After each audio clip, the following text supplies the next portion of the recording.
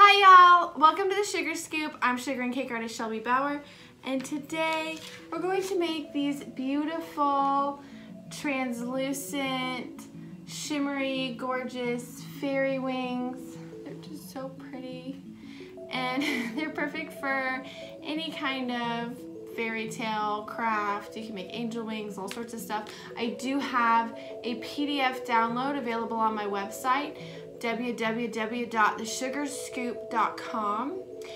It is $3. I have 4 different wing styles, lots of different sizes, some tips and stuff in there.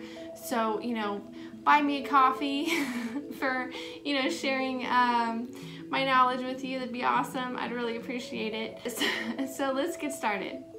I'm pouring cold water into a microwavable container. Then I'm pouring in the gelatin packet slowly while stirring. Use as many as you need until it becomes spongy. Don't worry about being exact. Avoid dry clumps. Let sit about 10 minutes until it becomes nice and bouncy. Then microwave it until it's melted and then let it sit for 5 minutes. Scrape the scum off the top until it's crystal clear.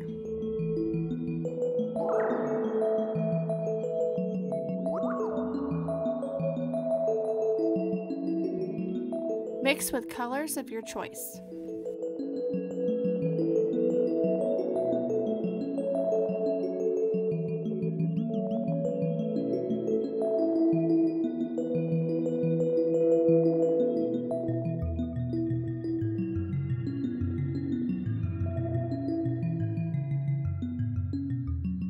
Layer the PDF printout on top of some kind of plastic sheet. I like to use stencil sheets, but you can also use a large gallon plastic bag. I'm using Madame Lulu Smart Lace in pearl white mixed with a little green food coloring in a piping bag fitted with a number 2 tip and switching between a number 1 piping tip for smaller veins. I'm using one of my PDF printouts that you can find on my website and looking at bug wings for freehand inspiration for the smaller veins. Keep in mind, you need to make thicker lines for putting in wires later.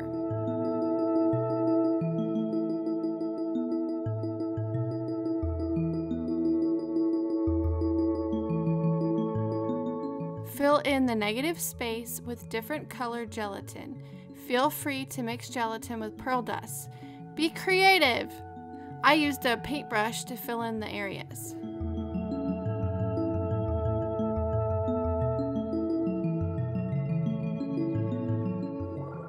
It starts to look like a beautiful stained glass window.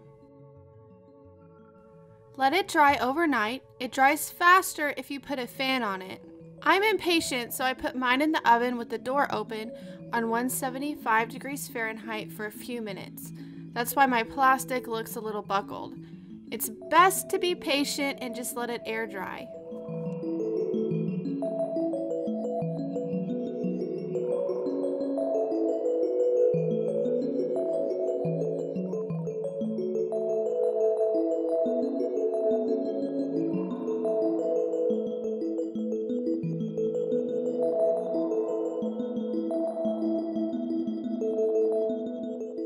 Here's a wing I've already put wires in. How pretty are these? We are going to line the long veins with wires. The gauge that you use depends on the size of your wings. I use a thicker wire like an 18-inch gauge on the outside, like the top part of the wing, and then a 20 to 23 on the inside veins. Attach the floral wire with melted gelatin, making sure to only put the gelatin where the smart lace is. If you touch the gelatin with the gelatin window panes that are already dried, it will melt them.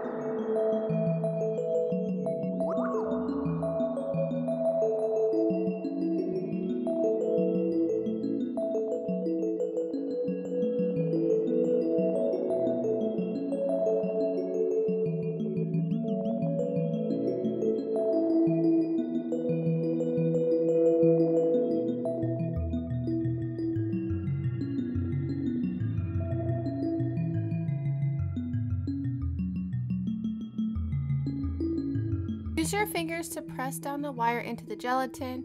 The gelatin will start to dry out and it'll hold it pretty quickly. It works just pretty much like glue.